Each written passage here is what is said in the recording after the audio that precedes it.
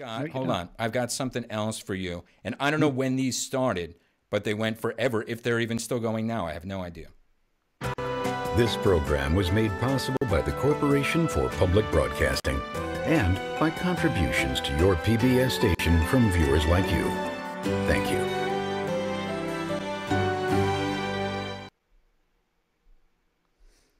Well, so tell us about those, man. When did they start?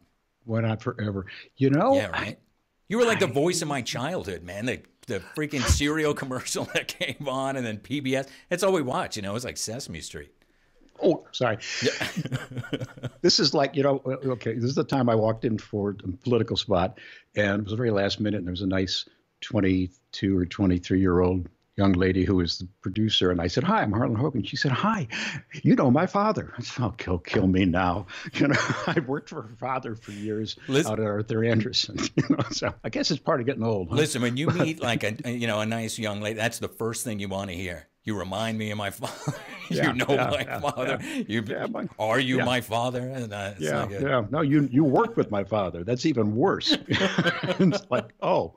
How is you? You're afraid to say how's your dad, but yeah, I mean stuff like that you do, and just I did that through New York, and they still use some of those.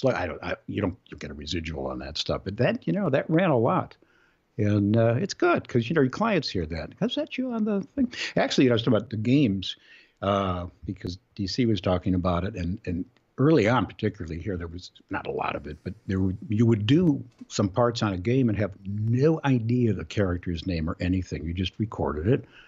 And then when I was on, where a woman wrote to me that her child really loved that character and he was ill, and could I send him a Christmas card? I mean, how sweet is that? Yeah. Yeah, I didn't charge her much. But scale.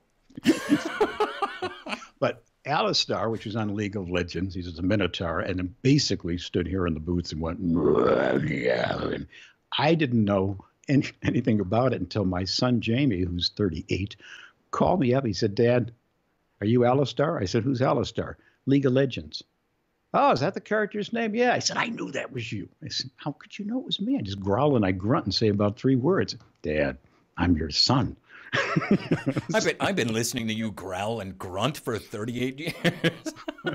Yeah, all those mornings, get out of bed. Yeah. Well, hey, listen, people make a good living doing animal sounds and all that other kind of nonsense. Yeah. How did you land these? How did you land PBS? And I mean, was this stuff through an agent? This was before I was even around, so I had to even get it. The life thing and all that.